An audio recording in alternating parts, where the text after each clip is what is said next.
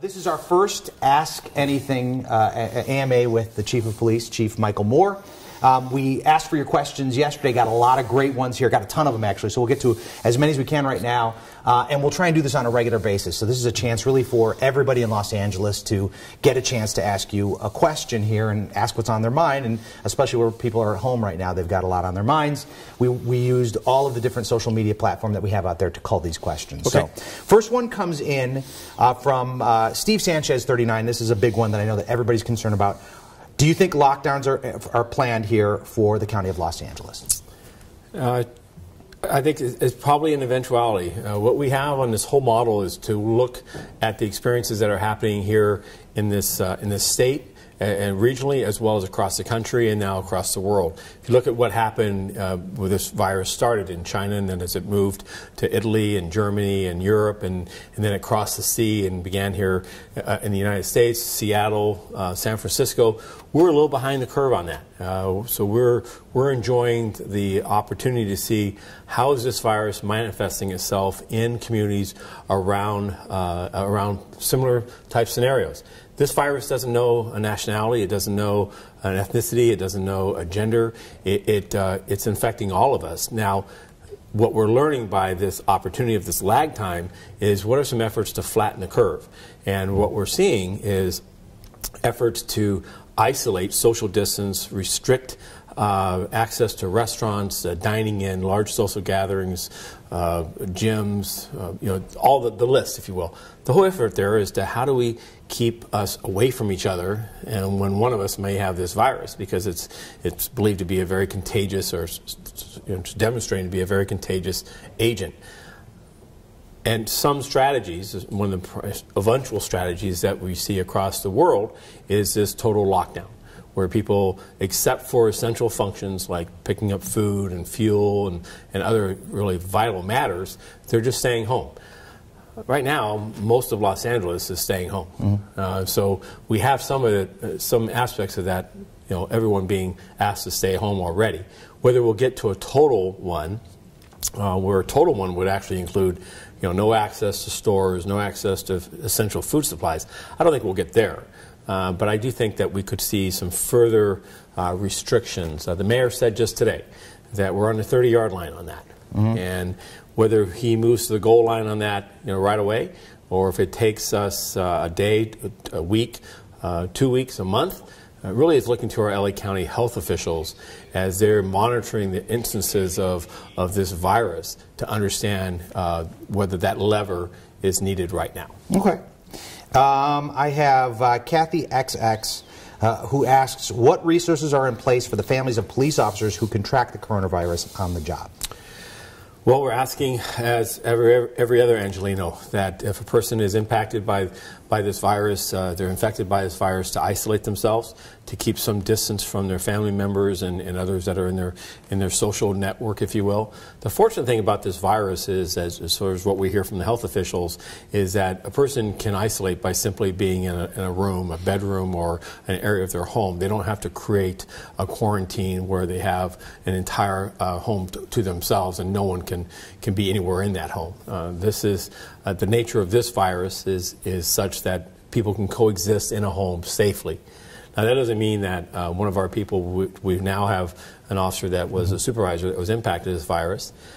We've had others that we've isolated or had to go home and ask them to isolate themselves while we pen tests on whether or not they were exposed to this virus.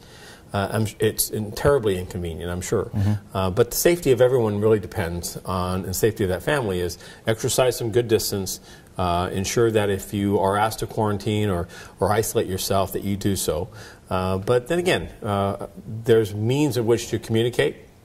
It's not like radioactivity. Mm-hmm. This is something that we think practically can occur with our officers' families, as all of us in Los Angeles are recognizing this could be something that how would it impact us if we had to do that. And our officer's doing well. He's recovered almost fully, well, right? No, he was doing well, and he's having some setbacks with this. He's still recovering from this, and he's still getting medical treatment. Okay. There are rumors that the department might be transitioning to, in our business we know as AB watches, which would keep the officers on all the time. And this comes in from CSP Los Angeles.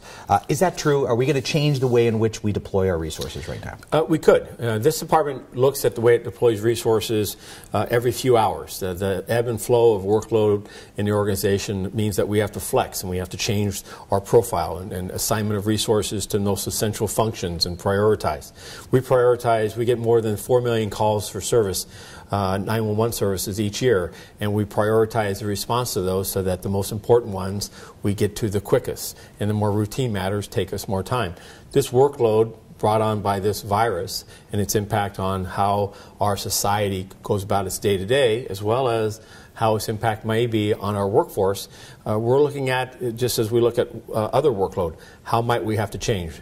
And as you said, in our organization, we have mechanisms or levers to amplify our deployment. And that includes what's called an AB watch, where the ultimate deployment is we cancel all days off, there are no vacations, employees, all 13,000, are required to come to work every day, and we put them on 12-hour shifts.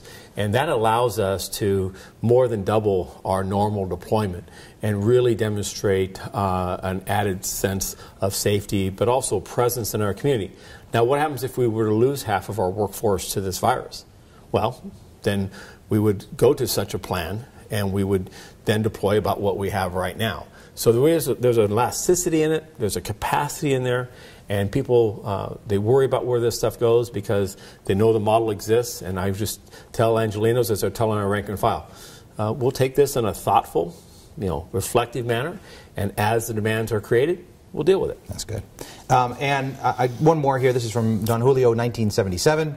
And this came from the governor last night, too. Is the National Guard being deployed? How does that work when there's mention of martial law? Well, first of all, the deployment of the National Guard and martial law are two entirely separate things. The National Guard are Americans. They're members in our community. Some of them may be listening to this podcast, and they may have even been alerted that they need to be on standby or that they're may be considered.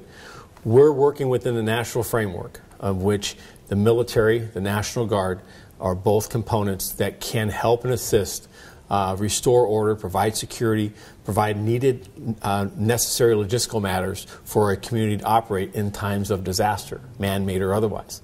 In this instance, the National Guard is similarly available, and there could be circumstances that we've seen in other parts of the world that would necessitate or would their use would be of value.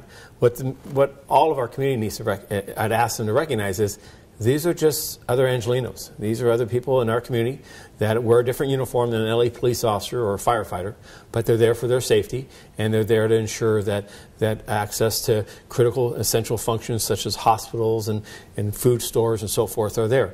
But there are no plans right now for us to use those resources. I don't see that need. If there is such a need, certainly the public will be made aware of it, and will also be made aware of what the controls are and what the expectations as to the conduct of the National Guard, just as police officers and firefighters. This comes from Cali Blue 562. What about the ICE, the potential of ICE doing enforcement, of immigration enforcement in the midst of this pandemic? Do we have any information about that? That's not our lane. Of course, we do not enforce civil administrative law. What have you heard about that, and what advice would you give to our immigrant community? Well, I don't know what I don't believe ICE has changed their enforcement posture or their activities in relationship to this pandemic. We don't communicate about that. We don't work with them, as you said, for those type of matters. So really, I'm really not in a position to relay, other than to say that I believe at these times of crisis that all of us are working towards the safety of an entire community, and I would just ask that the entire community look to LAPD without hesitation for any needs that they have. Yeah. And this one is not a question. This is a comment from Valentina Toledo. She says, I don't have any questions. I just want to say thank you for all of you and for being there and taking care of us. So that's nice to hear. Well, that's nice, but I would say that to her, I accept that on behalf of 13,000 men and women that are really coming to work each day. They're making me exceedingly proud because they're showing that their professionalism, they're showing their commitment to the safety of all of Los Angeles, and I couldn't be prouder than be their chief. It's a tremendous privilege. Excellent. So we are here at the Emergency Operations Center. This is where the city mobilizes, and this is where your home is here for the next several weeks or months. I thank you for this. We're going to do this again. I think this is a good chance, so we'll keep doing this periodically. Appreciate it, Chief. Thank you.